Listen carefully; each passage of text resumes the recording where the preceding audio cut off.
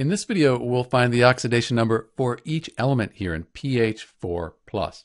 The first thing we need to recognize is that this is an ion. We have this charge, this positive charge. So for an ion, the oxidation numbers, they're going to add up to the charge on the ion. So the plus, 1 plus. So everything here is going to equal that positive 1. For phosphorus, we don't know what its oxidation number is going to be without looking at what it's bonded to. So let's just call that X. Hydrogen is always going to be a positive 1 when it's bonded to nonmetals, and phosphorus is a nonmetal.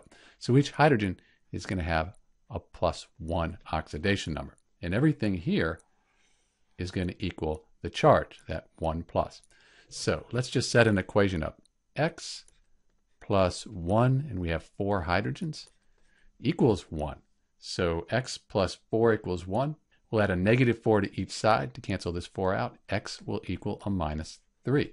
So the oxidation number on the phosphorus here in PH4, that's going to be a -3.